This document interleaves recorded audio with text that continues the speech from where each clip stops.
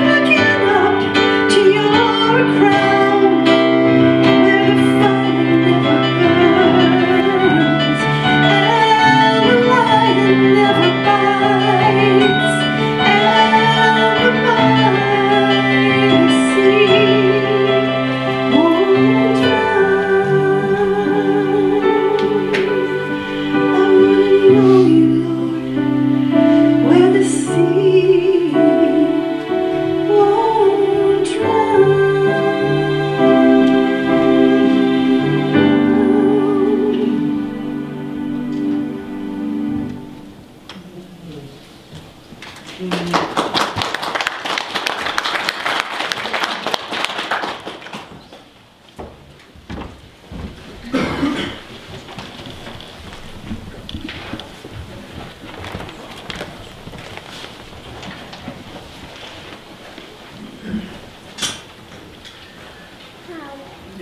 pastor, I get to see a lot of things in your lives that a lot of you guys don't get to see.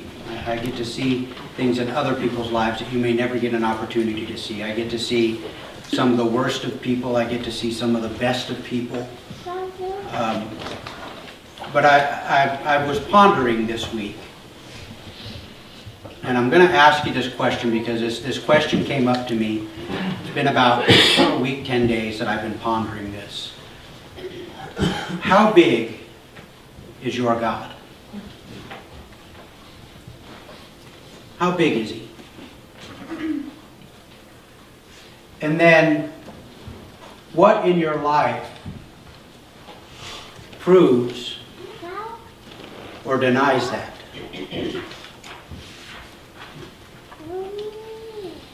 Because I started looking through Scripture, and I've grown up with this idea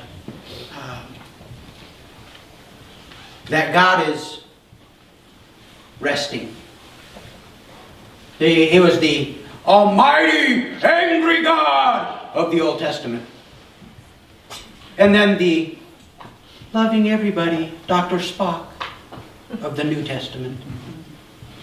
And then He just kind of stepped back until the end of time, where He comes back. And I remember when I was very young, I used to love reading the Old Testament stories, where God would show up with power and authority. And I loved seeing how God interacted with not just people, but with armies, with nation states. And then, as I got older into my faith,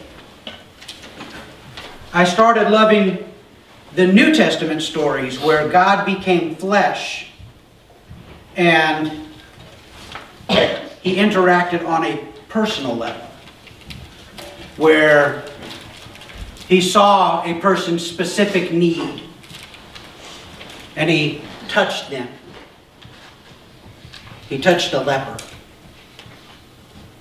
We don't understand how vital that was, because the fact that He would touch someone that was unclean by default made him unclean.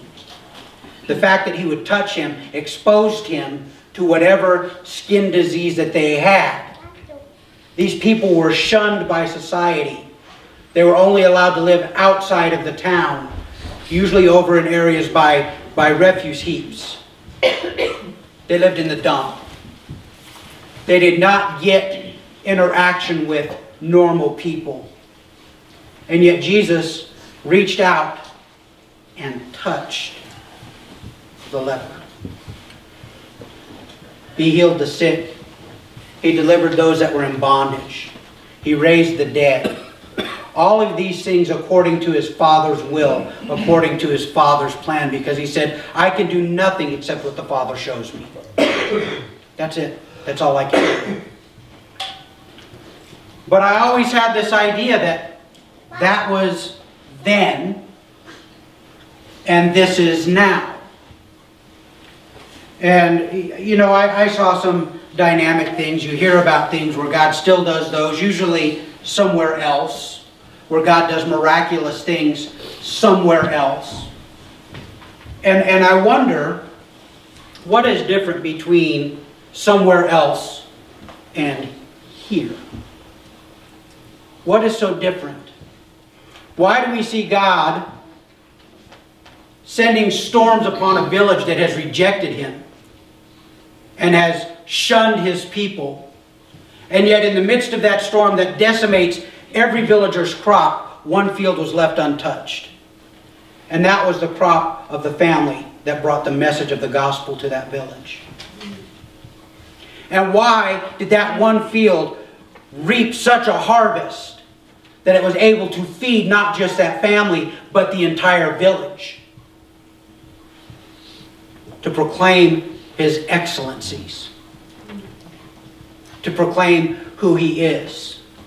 See, the thing that I look at in Scripture that I'm coming to realize is I've always looked at Scripture as a bunch of extraordinary people doing extraordinary things because of an extraordinary God. And I realize that's not true at all. It's really a bunch of ordinary people.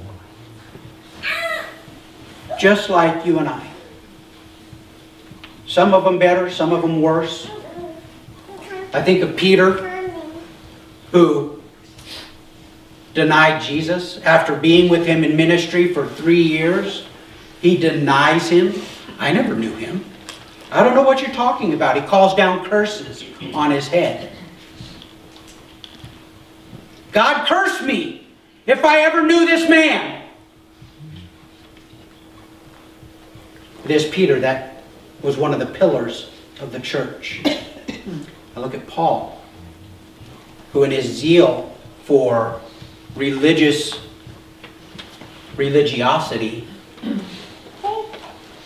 persecuted the church and was even participant in the deaths of some of the early church members. Well, I'm not that bad. I've never participated in the execution of someone. But these were men who had faith in an extraordinary God. How big is your God? Because I want to share some things about how big the God of this Bible is. Now, we could read whole chapters, we could read entire books that do nothing but show how big this God is. But is this God the same one that we are serving? Or have we in some way minimized Him? Have we shrunk Him? Have we limited Him? Have we reduced Him to something other than what He is? Have we tried to make Him more manageable?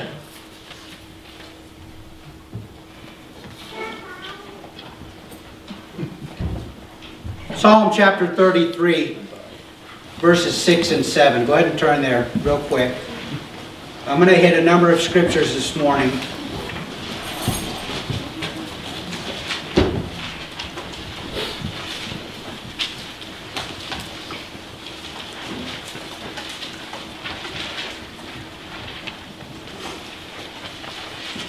I've just picked out a few.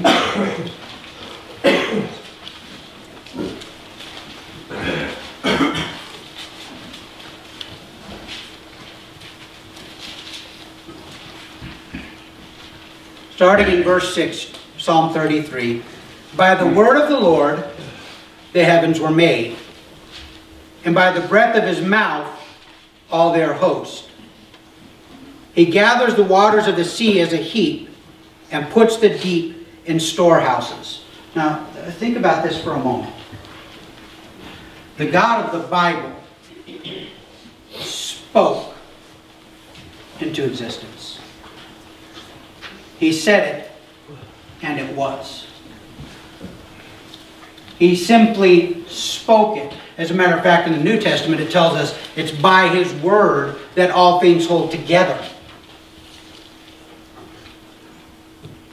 It's an active part on Him to keep everything going. He says, let it be, and it is. And He says, let it continue to be, and it continues to be. But this God spoke, and all the heavenly host came to be.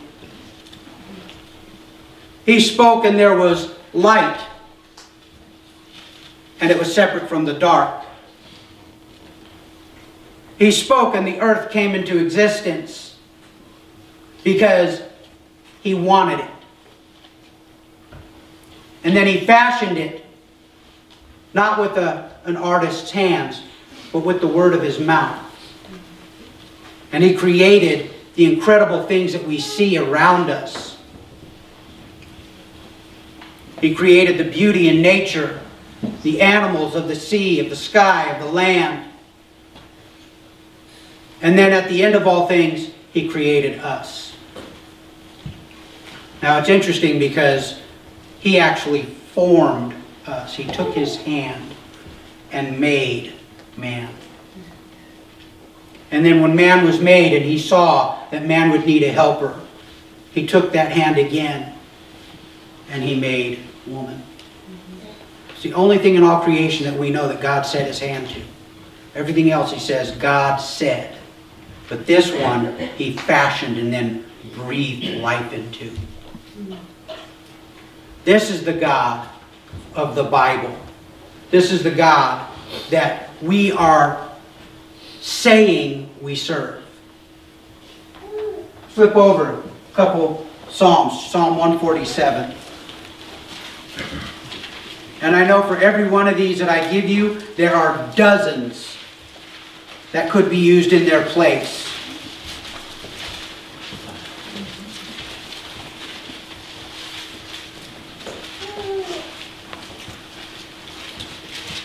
Psalm 147. I'm going to start in verse 1. Praise the Lord. It's an exclamation. Praise Him. All throughout Scripture, people are and were directed to praise Him. Why? Because He's worthy. Then he goes on and he says, for it is good to sing praises to our God, for it is pleasant, and a song of praise is fitting. It fits. It's appropriate. The Lord builds up Jerusalem. He gathers the outcasts of Israel. Now think about this for just a moment, because I just read a passage to you that God is doing today. Jeannie, help me with the word. The return of Israel back to the land. Aliyah. Aliyah. Aliyah. See, this was given thousands of years ago. This was given at a time when Israel was still in the land that God had promised them. And then they were exiled, and they came back. And then after a time they were exiled again because of the hardness of their heart. And yet this word says, the Lord builds up Jerusalem. He gathers the outcasts of Israel. 1947, the land that had been promised to Israel was returned to them. Or rather, it would be more fitting to say, they were returned to it. And the land that God promised would be flowing with milk and honey thrives again. We are seeing people from all over the globe, Jews, being called home. God is gathering them, and He's bringing them back to the place that He promised them. The Almighty God is moving right now. But let's read further. He heals the brokenhearted and binds up their wounds. He determines the number of the stars. He gives to all of them their names. Now think about that for a moment. I have 5 children. I have difficulty remembering 5 names, especially in the heat of the moment. And you run through the list of names and you can't find the one you want, so you make them up. I determined very early on, hey you at a loud volume would get all of their attention. But think about this for a moment. We can see, we can observe, okay? We can observe 10 billion galaxies. That's all we can see. That's as far out as we can go. New ones are being discovered daily. It's right now about 10 billion galaxies. So if we estimate and say that each galaxy is home to approximately 100 billion stars. And that's a fairly accurate guess because we try to count them. And by we, I mean people that do that, not me. I look up at the sky. That is not something that I've ever been called to count the stars. I just look up at the sky and marvel. If we take 100 billion stars and multiply it by 10 billion galaxies. Let me see if I can get this number right here.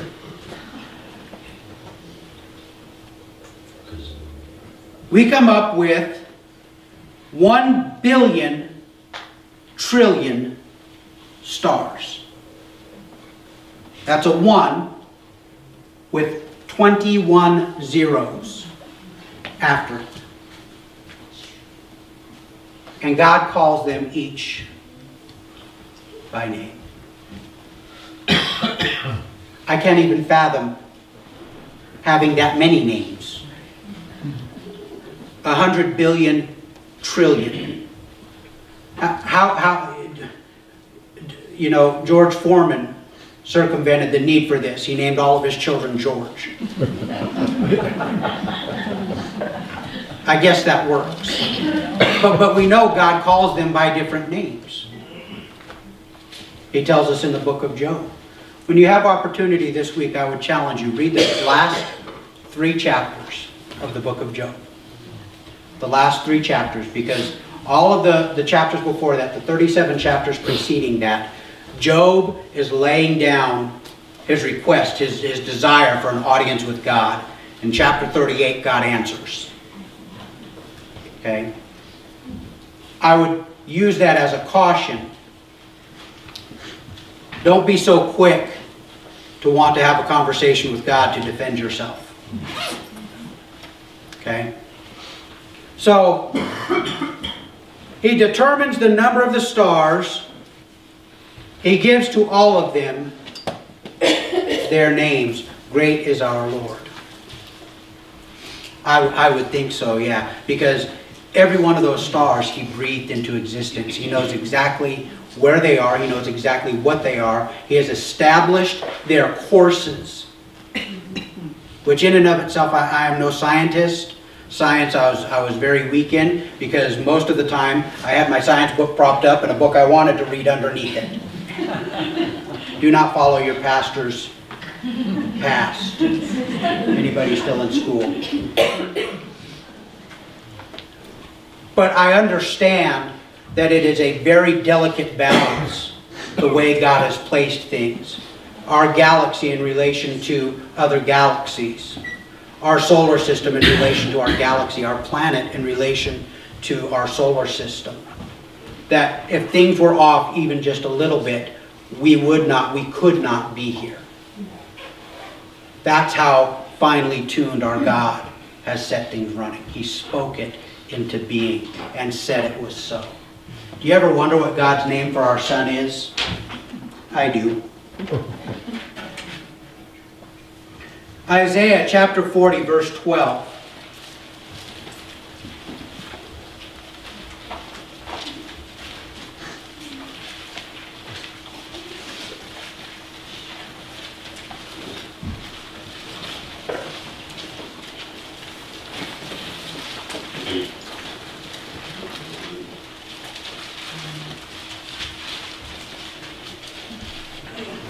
You could actually read the entire book, or the entire chapter.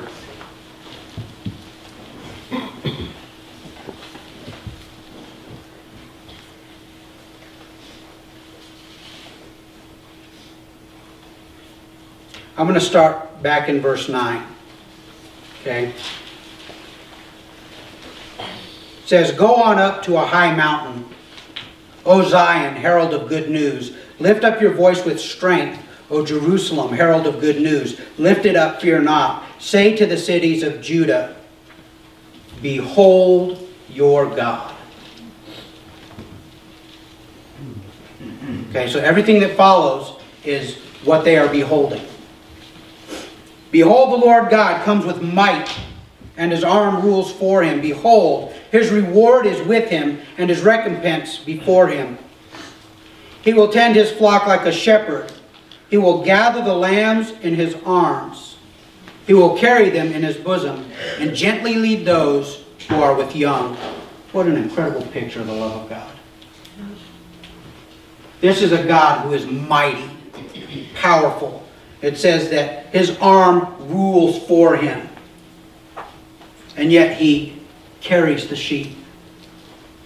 He carries them close to his heart, up against his chest. But then look at verse 12. This is describing God, who has measured the waters in the hollow of his hand. Now think about that for just a moment. Lake Como.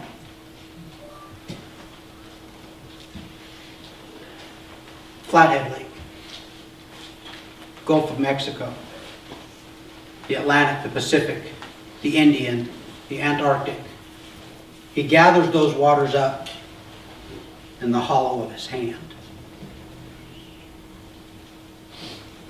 And marked off the heavens with a span, enclosed the dust of the earth in a measure, and weighed the mountains in scales, and the hills in balance. Who has done this? Who has measured the Spirit of the Lord, or what man shows him his counsel? Whom did he consult, and who made him understand? God looked out and he said the heaven is going to be about that big. A span, the length of your hand. Says, he marked up the heavens with a span. A span. God looked down and said, I'm going to make the heavens about that big. This heaven with a billion, trillion stars that we can estimate. With stars that are so big they would not fit in our solar system. And he said, they're about that big. That's how big I'm going to make it. He weighs the mountains. Now, can you imagine what a mountain would actually weigh to a God whose hand measures the universe? Oh, that's an Everest. You got to put on some weight, baby. A little light.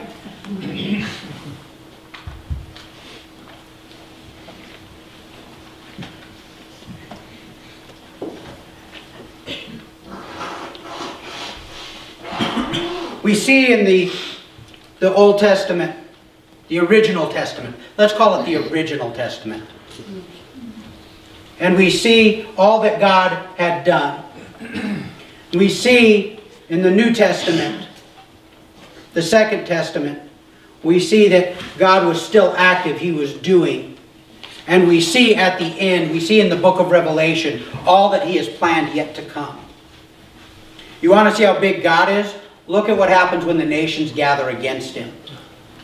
All the nations will gather together. He will smite them with the sword of his mouth. Remember that voice that caused creation? It's capable of causing destruction as well. And they will be slaughtered. God took how many days to create the earth? 6. 6 days. Jesus said, I go to prepare a place for you. I love what Keith Green said in his song. Jesus has been working on heaven for 2,000 years. Can you imagine what an incredible place it's going to be? If in 6 days he made all of this, and yet in 2,000 years he's not yet done making what he's got for us, preparing it. How big is your God? How big is your God? See, the problem is, in order for us to live our lives with equanimity, we have to do something with this awesome, all-powerful El Shaddai to make it livable. And so what we start to do is we start to minimize We start to excuse, we start to write off. People have asked me why I am not a part of the IFCA, Independent Fundamentalist Church of America. That's the non-denomination that Kelly belonged to. And I have two reasons why I have not joined with their group. They have a core set of tenets. There are 17 principles that you have to agree to. And I could not agree to 2 of them. I could not agree to the fact that there are no sign miracles today. I reject that immediately, vociferously.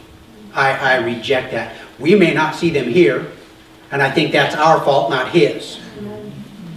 I think they may be happening here, and we just don't see it. We don't accept it for what it is. But I know God is moving all over the globe. He is showing himself through signs and wonders to people. You look at some of the stories coming out of the Muslim world, where God reveals himself to a Muslim man who has no idea who Jesus is, and yet Jesus appears to him and says, go and find out who Jesus is and what the gospel is. That's a sign. That's a sign.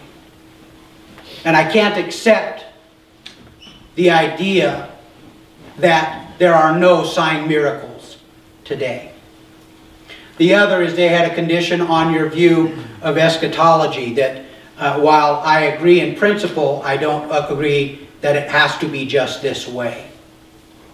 And so because of those 2 principles, I cannot in good conscience join with IFCA because their statement declares that you have to agree with all 17 principles. The other 15 I have no problem with.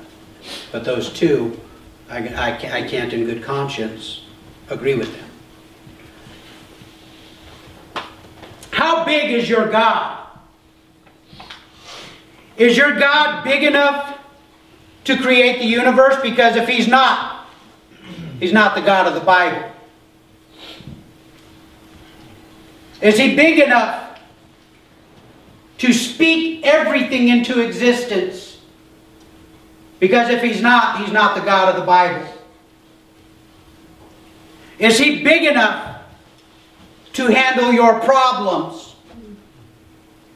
Because if he's not the God of the Bible. Amen. And I want to share with you, because I've struggled with this my entire Christian life. I know he can. I'm just not sure he will. And yet, when I look throughout this book, time and time and time again, he wills. He says, yes, I will. Now, Scripture tells us there, God is not a genie.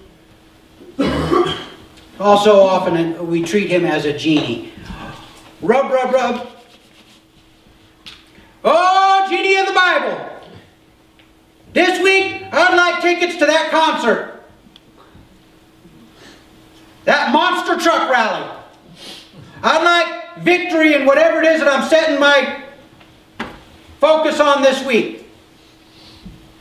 If you have it, a couple extra bucks would be nice. Ding! Back in the book you go, genie. Not genie. Gigi.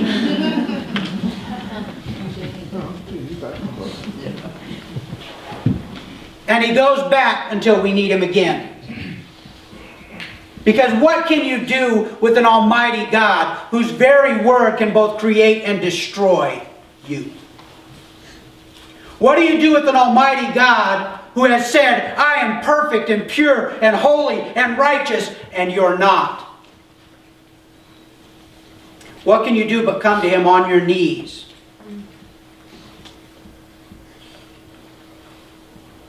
Matter of fact, whenever people encountered God throughout Scripture, their almost across the board reaction was what? What? Do we have that same attitude about God? Are we willing to get on our face before him? Or do we think that in some measure there's equality here? Have we so diminished God that He is just slightly more than human? Daddy Warbucks?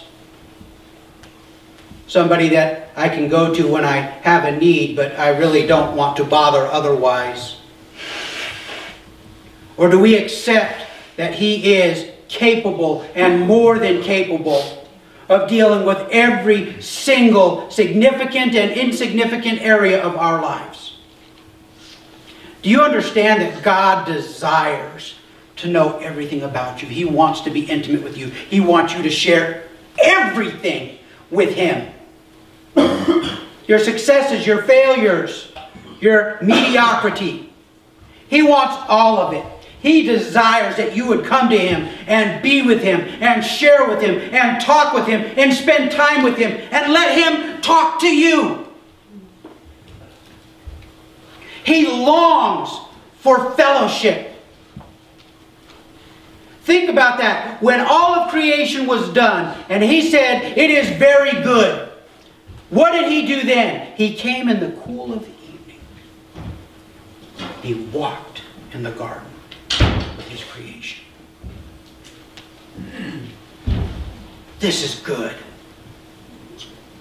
What's going to happen when everything is made right? On that day, when He puts everything right, what? His dwelling will be with man.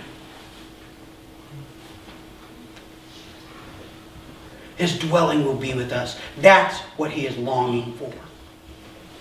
That's what He desires. That's what He wants. Now, I want to show you a video. Those of you that remember Pastor Kelly, he was colorblind. He is colorblind.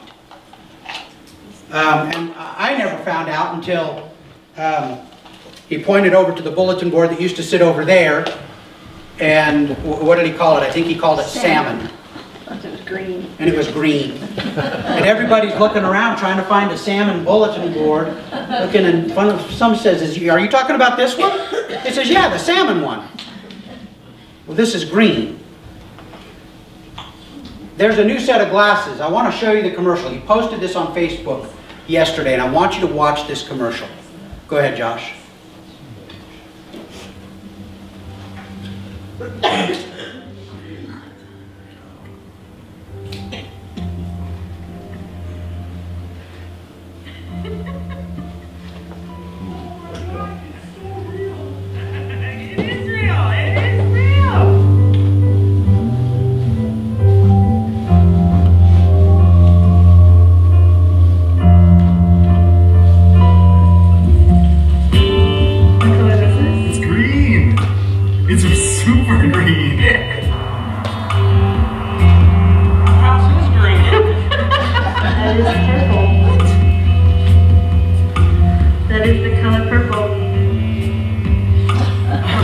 You're wearing purple too. Look at your shirt.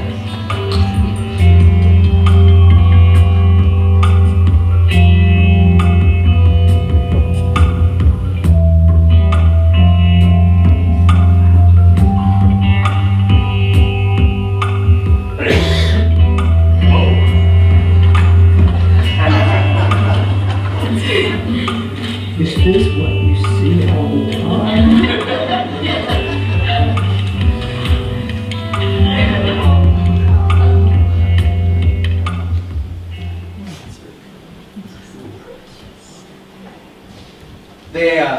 They have a bunch of testimonies on there that are just awesome to watch. People that have been colorblind their entire life, and they're able to put on these glasses. And what these glasses do is they filter, depending on where your vision is, they filter how you're able to perceive and separate greens and reds. And it's incredible to watch these people that have never seen depth of color before. All of a sudden they get to see what color. And I was watching that, and I was so taken with the idea that as Christians, we should be looking through the lens of the Bible, and it should color absolutely everything that we see.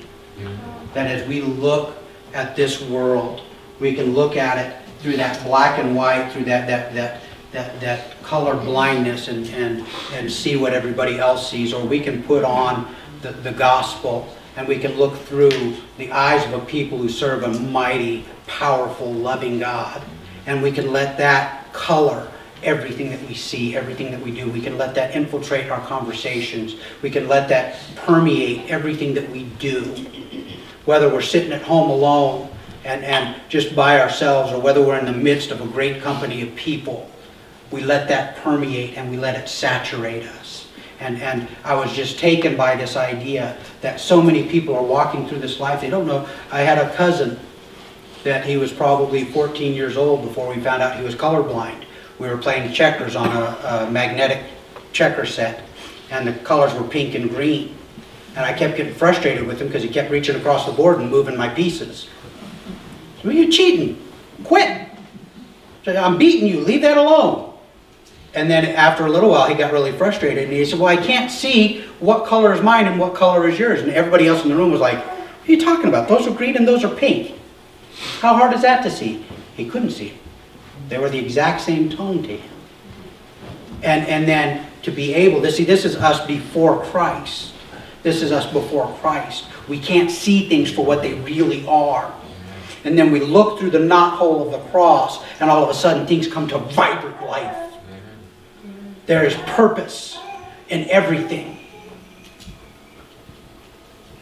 How big is your God? Because the God of the Bible, who knows every star's name out there and knows every single hair on your head, I'm making it easy on him.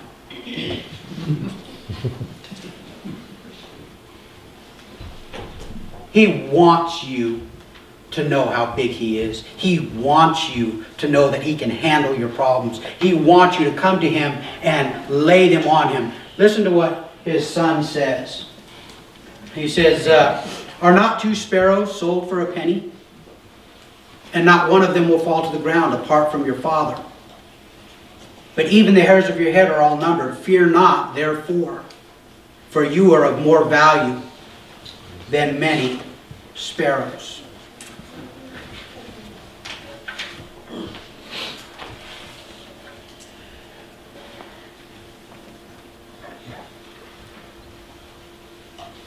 Come to me, all who labor and are heavy laden. Jesus is throwing out an invitation here. He's putting it before you today. Okay?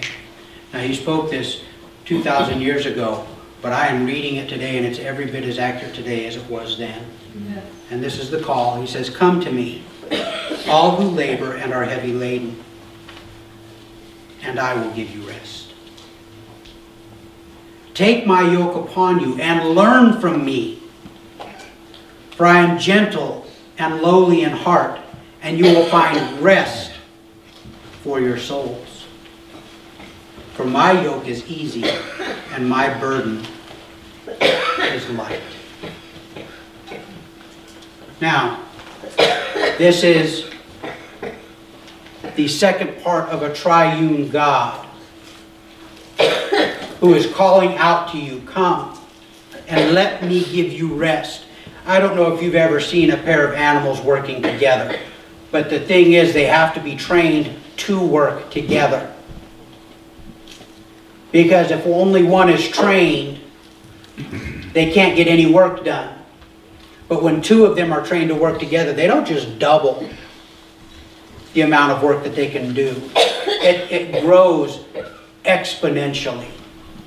You take one horse that can pull a significant amount and you put it with another horse that can pull an equal amount, and they don't just pull double. It is an exponential growth how much they can pull. But they have to be working together. They have to be going the same direction. They have to be doing the same thing. And he is calling out to you. If you are heavy laden, if you are burdened, he is calling out, come to me. Come to me, and I will give you rest. I will give you rest.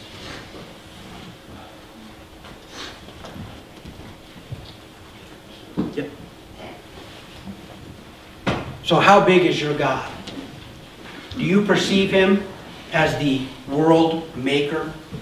Do you perceive him as the nation destroyer? Do you perceive him as the Almighty God who with the word of his mouth can do whatever he wills? Or is he just a inconvenient convenience sometimes? He's handy to have around occasionally. Have you minimized him to the point where he is ineffective, unable to do anything in your life? Have you just put it up and said, well, God, I will allow you this far and no more? Because I tell you what, if you let loose the Almighty God in your life and let him run wild and do what he wills in your life, he will change you in a dynamic and dramatic way. He will make a new creature out of the old, and that creature will be unstoppable. Because what do you fear? They're going to hurt you to his glory. They're going to kill you? Even better. Even better. So how big is your God today? I want to challenge you. Dig in the Word. I don't want to be a church of people that trust me to read the Word for them. I want you to read the Word. I want you to do the research. Get in the Bible. Start taking a look at how big, how awesome our God is. Amen? Amen.